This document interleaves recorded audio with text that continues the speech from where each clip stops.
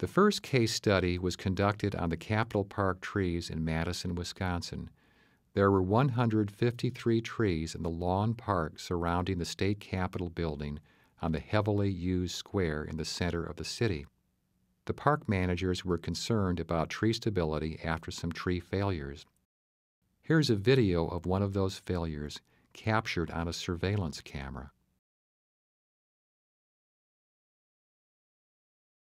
The Norway maple damaged a parked car and narrowly missed a group of visiting school children who had just emerged from a school bus.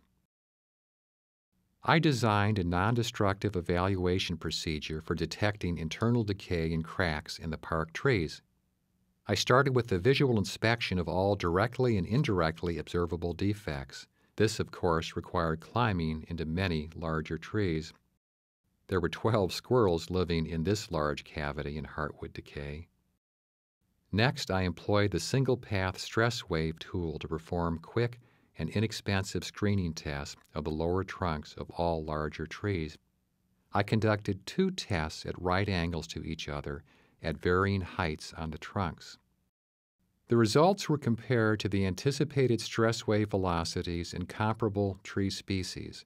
Those tables are published in the United States Forest Service report, Assessment of Decay in Standing Timber Using Stress Wave Timing Non-Destructive Evaluation Tools.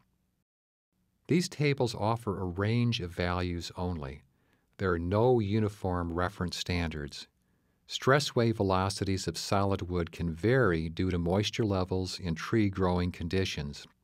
Therefore, it is important to conduct a self-reference test on a part of the tree or comparable neighboring tree that is known to be sound. In this study, if the sampled cross-trunk section had a velocity reduction greater than 25% of the solid wood reference standard, it failed the screening test.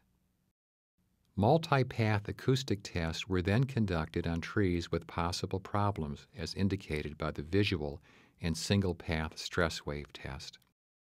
The multi-path acoustic test generated tomograms requiring interpretation to identify the type, size, and location of internal trunk defects. In the case of this 100-year-old red oak, tests at cross-section elevations of 10 centimeters, 100 centimeters, and 200 centimeters indicated decay and defect most severe at the root collar level. Tomography software is able to combine the 3 tomograms, creating a 3D representation of the study area on the trunk. Resistograph tests were required to verify the exact type and extent of the suspected defects and decay indicated on tomograms. The value of tomograms in those cases was that they identified the best location for drilling, significantly reducing the number of drills required and enhancing the value of the data acquired. Resistograph testing indicated snake cracking in a large area of heartwood decay at the root collar area of the red oak. Having carefully progressed using the procedure in gathering and interpreting the data, I had confidence to recommend the removal of this historic and very public tree. Measurements of the defect, knowledge of the way decay interacts with the wood, and understanding the physical requirements for mechanical tree stability led to the conclusion that this tree had a high probability of failure under loading due to trunk cracks and root collar decay. This lower trunk section fell apart as it was removed due to the decay and advanced cracking. A 300-page report was submitted to the park managers detailing the cases of internal decay and defect revealed using these combined non-destructive testing methods. Select tree removal and pruning were conducted based on the report's conclusions.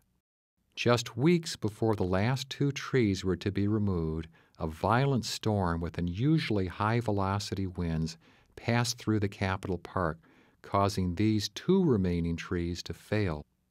Of the remaining 143 trees in the park, the only trees to fail were those 2 that had been identified as at risk using the procedure.